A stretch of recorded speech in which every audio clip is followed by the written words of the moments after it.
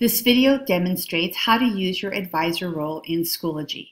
At the top of the home page, click on Tools and then Advisor Dashboard. In the next screen, in the search field, type the name of your student, either the first or last name. In the drop-down menu, select the correct student. Because it is summer, fall courses are not yet displaying for our sample students, but this is an example of the results you might get. Depending on how the teacher sets up her gradebook, the grades may or may not show up on this page. And since we do not maintain attendance in Schoology, this attendance info will not display. To view grades, it's best to click on the Grades tab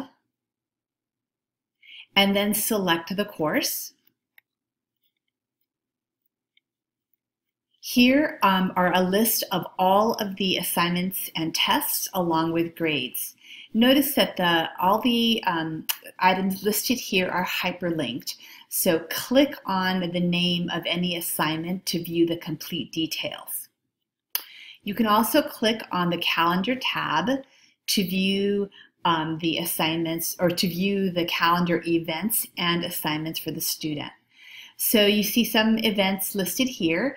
Once the fall courses are published, all of the assignments will show up here as well.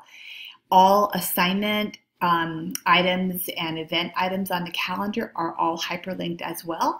So click on any title to view more details.